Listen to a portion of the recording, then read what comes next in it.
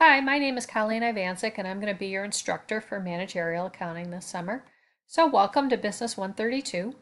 I just wanted to kind of walk you through the layout of the class because it's going to be really important for you to log in right away on Tuesday and kind of look around and get comfortable with where to find things in the class because we are going to be covering 12 weeks over this 8-week course. And so we need you to just dive into the material right away. We're going to be covering first two chapters in week one, and they are introductory, but we don't have any time to waste. We need to get going and get right into the material. So when you log into our course on D2L, this is where you'll see is the course homepage, and here's where the course announcements will be. I will email you the course announcements as well. It's going to be really important for you to be checking your Prairie State email. If you have any trouble issuing it, you can contact ITR. They're really good about helping students get into their email. Usually it only takes a couple of minutes for them to get you into your email. I will be emailing you feedback on your work each week, so it will be good for you to be checking your Prairie State email. Also on this home page, you'll see the calendar, so you'll be able to see the upcoming due dates. The due dates are listed in several places, so it's really easy for you to know when things are due. So when you come into the course each week, what you're going to want to do is go to the content tab. And so when you go in, when you first get into the course on Tuesday, go to the content tab. If we go down the line, the table of contents, the first thing we have is the calendar. So again, here's all of the due dates just listed in another format.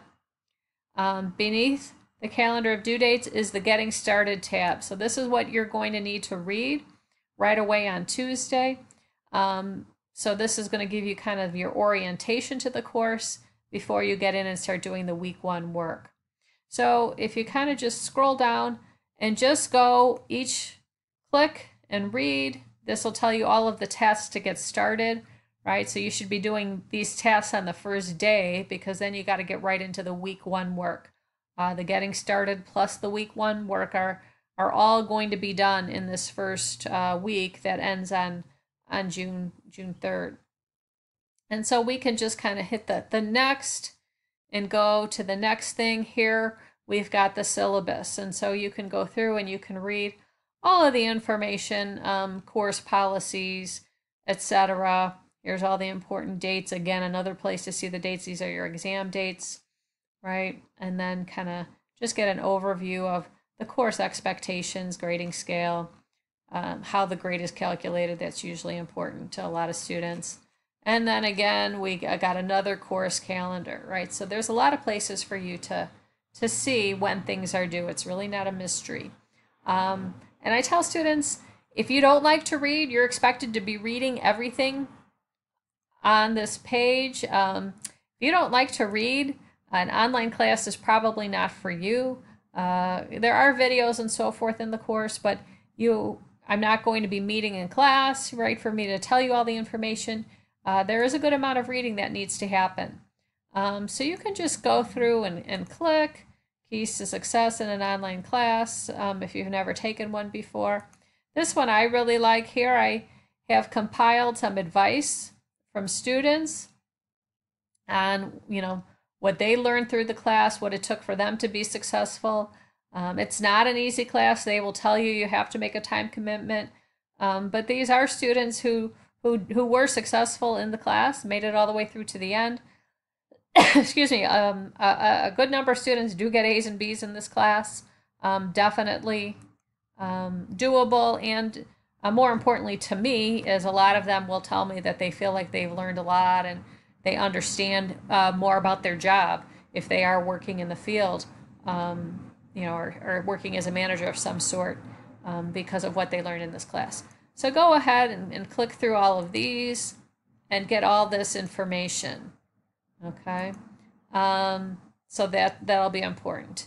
One of the tasks that you need to do this week is the introduction. So you need to post an introduction. This is how you'll meet everyone in the class, and that's kind of important because we do need to have a sense of community in order for you to feel, engaged in the class.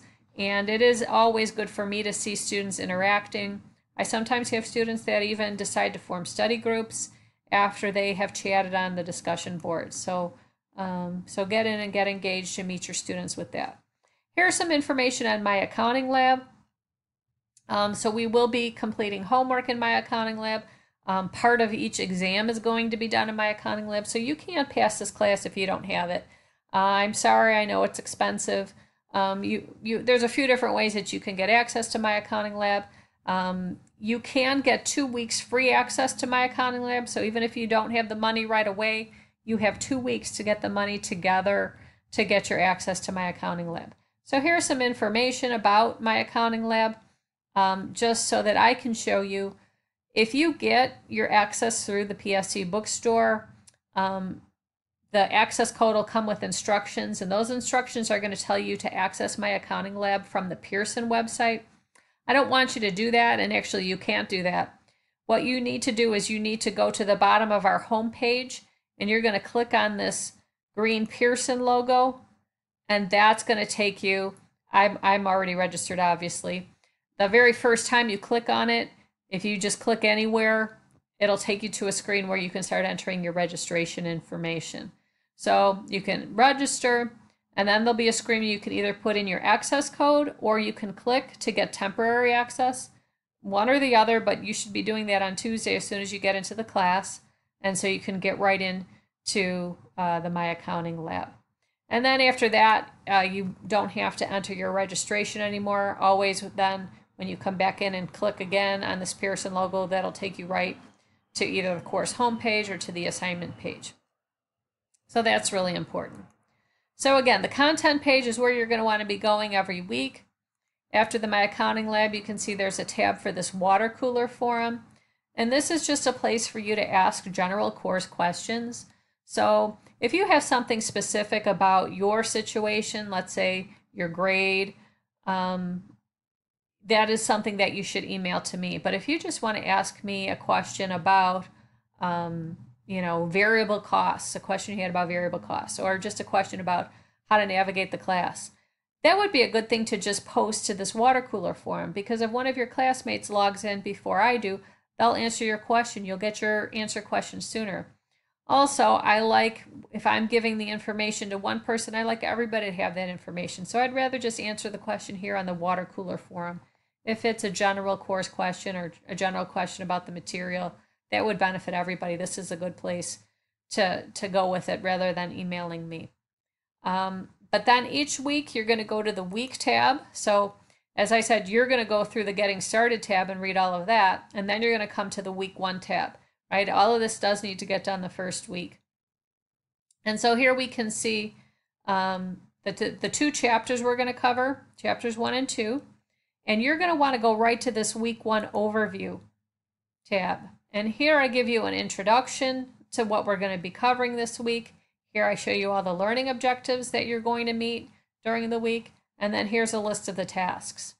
And so you can see some of them are reading, reviewing, using study tools.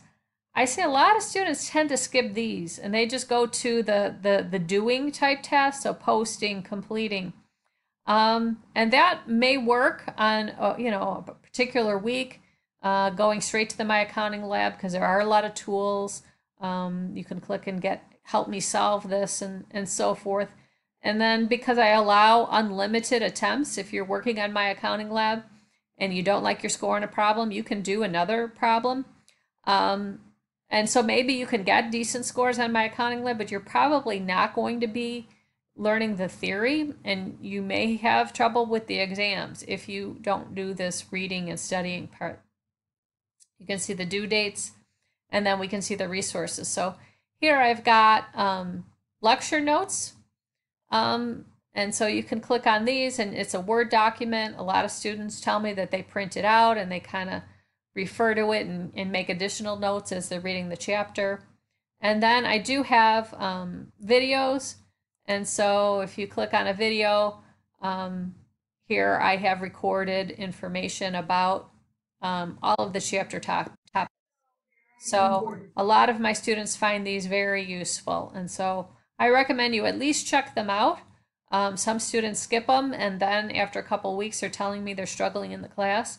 And once they start watching the videos, things get better. So I would check them out from the beginning and avoid the struggling piece.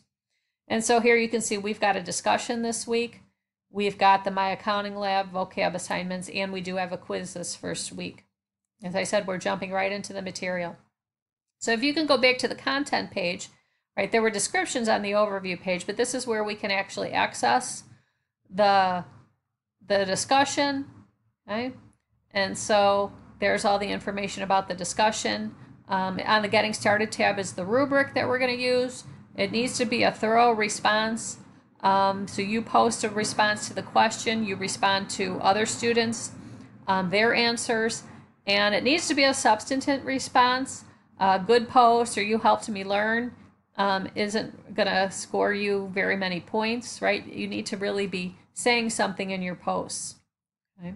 And then the week wrap up is where I kind of summarize what we've done and kind of bridge us to the next week. The other thing I want to show you is the vocab assignments that we're going to be doing. If you go to the assessment and then click on quizzes, okay, so here we are having an actual quiz on chapters 1 and 2. That is going to be due the first week. But the vocab assignments are listed on the quizzes page, but they aren't quizzes. These are considered assignments. And so if you click on one of these, start quiz, but it's not a quiz, it counts as an assignment. These are just going to be matching, and students who, do these, with their textbook in front of them, do really well. Some are using search engines because they didn't get the book. They have a hard time with it. It's really not recommended to take this class without a book because it's online. You're not even getting instruction, really. I think I already mentioned if you don't like to read, it's probably not good to take an online class because you really do have to be doing some reading to get the material. So I hope this navigation helps. Of course, I will answer more questions as we go, but hopefully this gets you started. And again, I look forward to working with you this summer.